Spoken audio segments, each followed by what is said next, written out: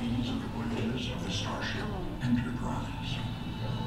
Their ongoing mission: to explore strange new worlds, to seek out new life forms and new civilizations, to boldly go where no one has gone before.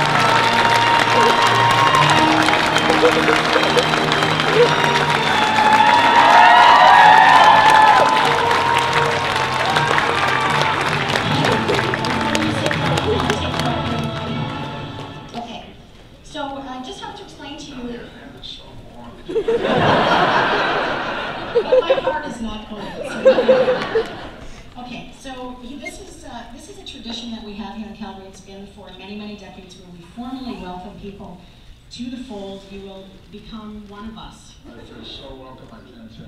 We're going to talk about the big warm hug that you got from Vulcan in a little while. Yeah. So what I'm going to do is I'm going to bring out Mayor Dave Roncogne, our outgoing mayor, and he's going to walk you through the process of swearing you in. I'm ready.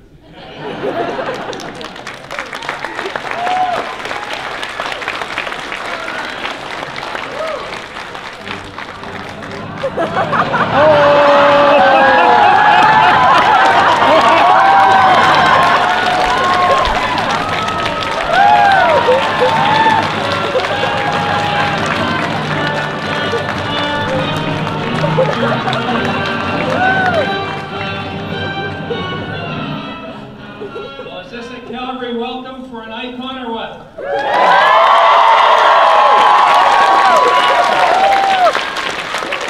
It always seems logical, of course, to me, that when we have an icon such as Mr. Nimoy visiting us, that we would bestow upon him something that he couldn't find in space, and that's a Smith-built cowboy hat right here in Calgary.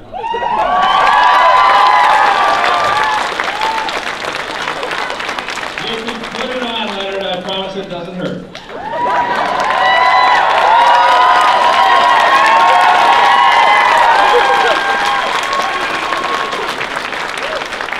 There is part of this, though, that I didn't, your staff probably didn't brief you on.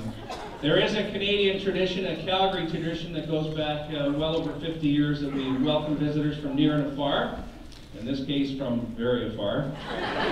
Out in space, as a matter of fact. But this is the audience participation part. I hope there are enough Calgarians in the room to help me with the final and we need the force with us. Officially welcome our friend. And that means...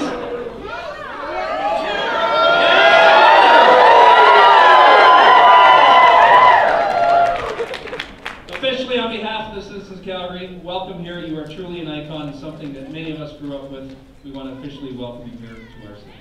Did I just get transplanted into Star Wars? I think your producer out back, he said to me over a cup of coffee he was looking for a new idea, and I thought, well, why not?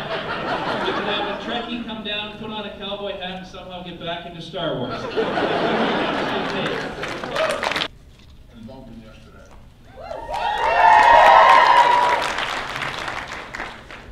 I was really very touched. I've heard about Vulcan for a long time, about the town of Vulcan for a long time. And last year, I guess you probably know that when I learned that Vulcan had been asking for a screening of the new Star Trek movie, and for some time they thought it might be possible, and then finally the studio, Paramount, notified them they were not going to get the film. I heard about it on the internet, and I called over there to the Star Trek installation, and I said, this is what her name was. And you can imagine the response. Yeah, sure. No, this is really me, and I've just heard about your disappointment, and I wondered if there's something we could do. And I contacted some people at Paramount, and they responded very well, and they arranged, you probably know the whole story, they arranged for 300 people to be bussed here to Calgary to see the film, and so I was very pleased that we could work that out. And since then, I've been in touch with them, and when I knew that I was coming to Calgary, I said, I'm looking forward to being in Calgary, but I've got to get to Vulcan as well. It would be a shame not to.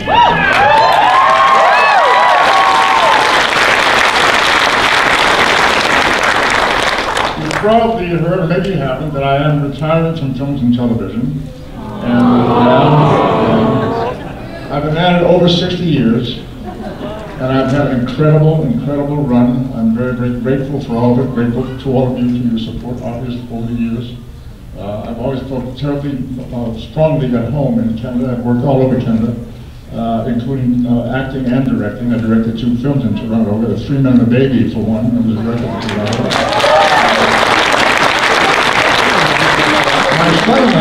I was reminded a little earlier, somebody asked me about an Outer Limits episode that I acted in that my son Adam directed, and we did that in Vancouver a couple of years ago. So we've had great times in Canada. I'm very grateful for all of your hospitality. It's a really wonderful thing. In spite of the fact that Bill Shatner comes from here, it's okay.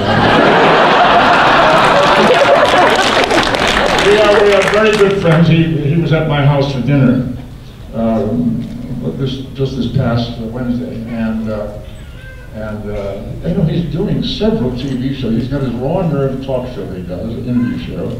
He's got the Priceline commercials are still running. He's got, I think, 2 or 3 other shows in the works that are coming on. Of course, Boston Legal, he was brilliant on Boston Legal. And now this Governor General thing is happening, and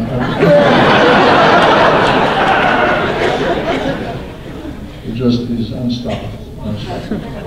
And we are very good friends, but we are competitive, there's no question about it. So I guess we'll take some questions. Is there a microphone out there for somebody to? Yes, I'm retiring from acting and directing in films and television. I do have a number of appearances like this still on my schedule for the rest of this year, including Vancouver, by the way. And I just finished some work in Vancouver on the Fringe television show.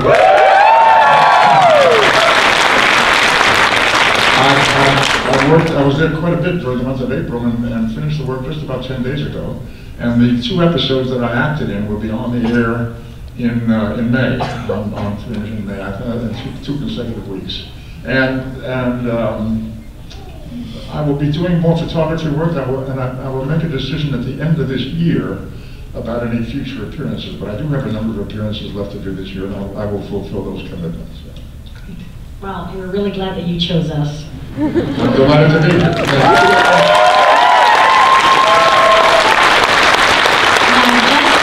a few days ago, you received a science award. Yes, about 2 weeks ago, I was at Colorado Springs, where I was inducted into the National Space Foundation Hall of Fame. And it was wonderful. I had a great time. There were about 1,000 people at a banquet where I was honored. And I opened my comments by telling them that I remembered very well. These were all a lot of people connected with space and space science and so forth. And I told them that I had a wonderful memory of having been with the cast of Star Trek and Gene Roddenberry in the Mojave Desert in 1976, when the first shuttle came rolling out of a hangar, and because of fan energy and excitement and mail and so forth, the United States President Gerald Ford named that ship the Enterprise. And it was the shuttle that was used, it was mounted on a piggyback on a 747 and dropped from the 747 to practice landings. It was the first shuttle that was built, yeah. So it was an exciting day. 1976, the Air Force Band, the United States Army Air Force Band played the theme from Star Trek. Came rolling out, and interesting enough, Barack Obama was 5 years old.